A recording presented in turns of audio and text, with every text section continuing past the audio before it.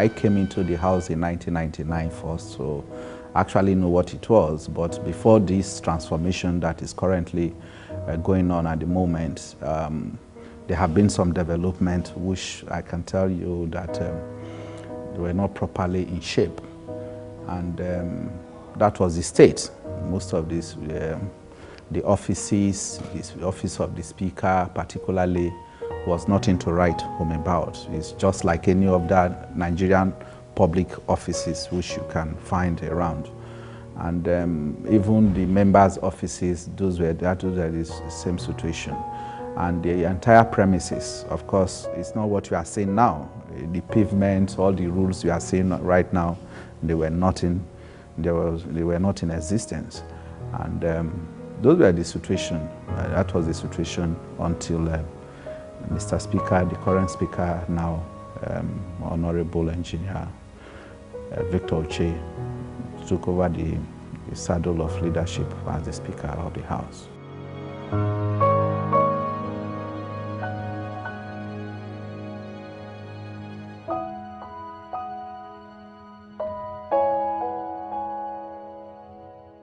He brought in the feasibility study of what he intends to do. He brought a framework and brought the pictures of what he intends to do. Most of us were asking, where will you source the fund? Where will you get the money? But all that is history.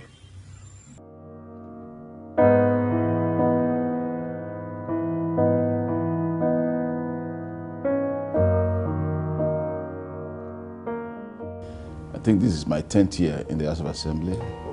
I'm serving my third tenure. And if I'm not mistaken, over 5 speakers have passed through me. And I can tell you straight on that what I'm experiencing now is phenomenal compared to what it used to be. And it might be interesting to note too that the subvention that is here, because as chairman Public Accounts Committee of the House, I'm privileged to know that the subvention that comes to the House as it were remains the same. And what we expect, the developmental projects and the quality of job being done in the House of Assembly today, it is wonderful. Nobody knew that we can achieve this feat before now, that is before the emergence of Right Honorable Victor Ochei.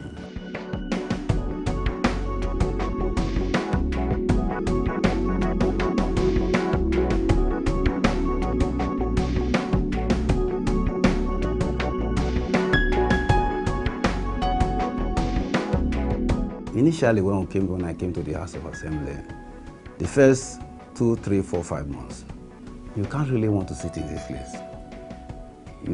Because of you get uncomfortable. You know, the working environment wasn't anything to write home about. Besides that, we have so many people who have no business being in the House of Assembly, just trooping in to make all manners of harassment. And harassment in terms of requests, so those ones kinds of distress us terribly. So most times we would take our work home to do, you know. But gradually he has been able to put all that in check. So we can now see. I just came early this morning to start doing some work before we sit. But before, in times past, what we do is just come straight to go to the chambers and sit and go away and take work home because there was no order.